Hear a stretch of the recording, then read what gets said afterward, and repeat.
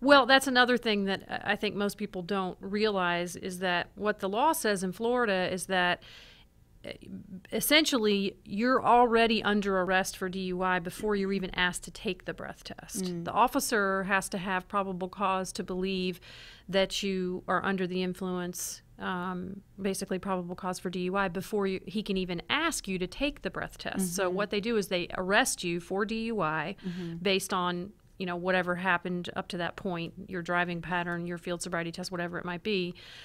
You're already under arrest, and then they ask you to take the breath test or a urine test. But you are already under arrest at the time that you take the test. So if you do take the test, the thing that a lot of people don't realize is most people know in Florida now the limit is 0.08. And so if you take the test and you blow below 0.08, you're still under arrest for DUI because you're already under arrest when you take the test. So the officer doesn't, quote unquote, unarrest you because you blew under the limit. Wow. You're and still a lot of people under don't know arrest. that. A lot of people don't realize that. So you're still going to go to jail. You're still going to have to post a bond.